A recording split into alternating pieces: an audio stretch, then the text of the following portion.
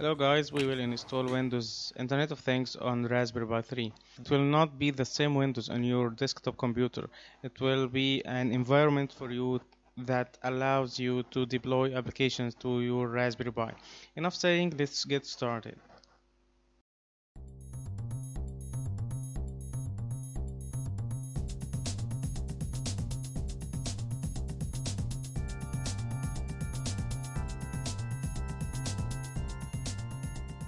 Make sure to check the description for the used applications and components in this video. Well, for the components we need, here I'm using Raspberry Pi 3 Model B.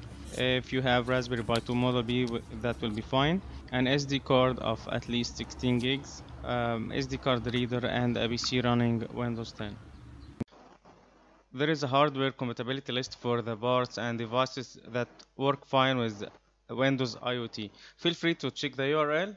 If you navigate to the storage section, there is a recommended SD cards. If you have one of them, you can proceed with installation using IoT dashboard. Go to the link displayed now on the screen and download the Windows 10 IoT dashboard. Run the setup.exe, and from there you can choose the device type Raspberry Pi 2 and the device which is the SD card you are using, and you accept the software license terms. Then you click download and install. The program will download the software and will flush it into your SD card. Eject the SD card and insert it into the Raspberry Pi and boot. After that you will continue installing. But if you don't have one of the recommended SD card, in this case you will install it using Noobs. First you must join the Windows Insider program that will allow you to download and install the operating system. After that, insert the SD card into your PC and format it using the SD formatter.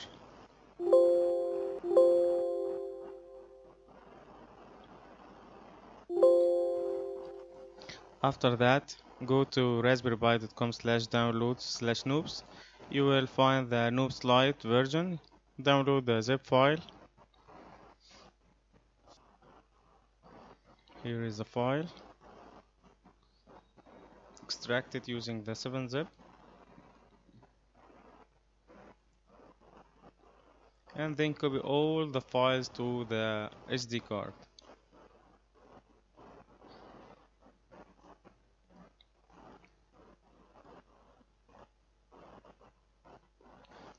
Last step, to eject the SD card and insert it to the Raspberry Pi and start booting. Make sure you connected the Ethernet cable. The Raspberry Pi will boot.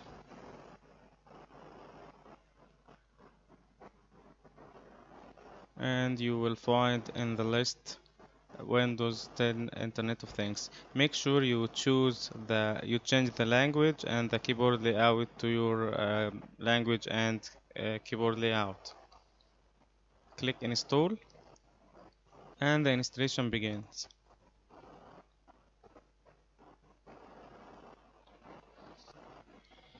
After a while you will be directed to a page that you can log in with your Microsoft account, enter your password, and then you sign in. Since you are joined the Insider program, you will be directed to a page that you can select the edition, Windows 10 Internet of Things, and the device. You will choose the Raspberry Pi and then click confirm. It will validate your request, and after a few seconds you can press the download now button. The installation will take some time, depending on your internet speed.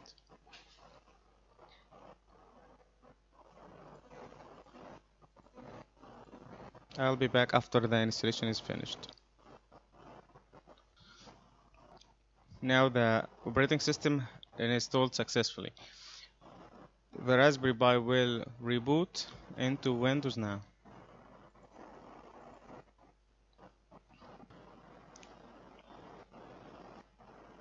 Here is the Windows logo.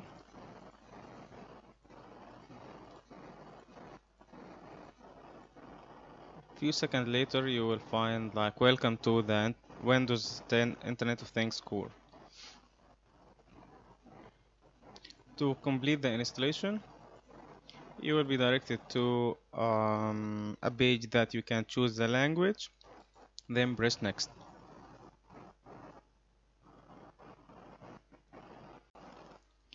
And here is what we can call it as a desktop. You will find a device info, including the device name, the network, the IP address, the operating system version, and also the connected devices to the Raspberry Pi. Also, you will find the network information. There is not so much info. For the tutorials, you will find some tutorials you can start with. The setting. There is some basic preferences for the language and the Wi-Fi, the net and some setting for the network and Wi-Fi, and also Bluetooth.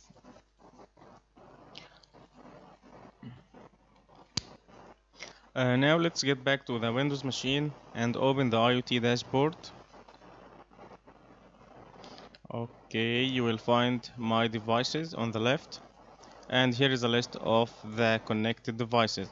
If you choose like setting, here is the name, here is the type, here is the IP address, and here is the edit for the setting. And also at the end, the operating system version. Let's try edit. The device name is Mini1PC. User name, the administrator. Let's change the password. The old password is password, @ and 0, like P @ SSWORD. Let's have a new one.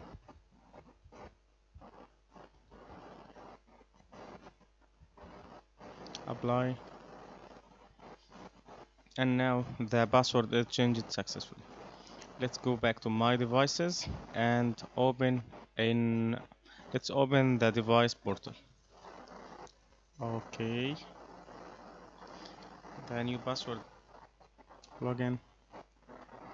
Here is the home of the Raspberry Pi. Here also you can change the device name, the password, and the time zone. The display for the screen resolution and orientation. Here is on the apps. You can find a list of apps that are already deployed to the Raspberry Pi. Here is a small triangle. If you press this triangle, it will start the application on the Raspberry Pi. And here is if you want it to be the default application. The default application will be started after the Raspberry Pi boots. And if you want to delete the application, Apps File Explorer, the processes. Now this is the processes on the Raspberry Pi, and here is for the performance, the CPU, performance, the memory, and the GPU, the input output. Logging ET. And here is the in this tab you will see the connected devices. Also a tab for the Bluetooth, for the audio, networking, and this one is for the Windows update. Onboarding. And the last one, there is Windows IoT remote server. When enable the Windows IoT remote server, you can connect. Now you can access your Raspberry Pi from the Windows PC and see what is happening. Like if we go to the apps, let's have the Windows side by side, this one and this one. And if you run the Blinky app, it will start on the Raspberry Pi like this.